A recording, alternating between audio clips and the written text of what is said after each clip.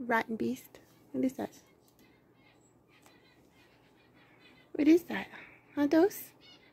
What is that? Hmm? What do you think, guys? Huh?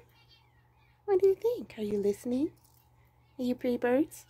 Huh? I don't know if you guys knew this or not, but parakeets have a piece of skin above their beaks called a cere.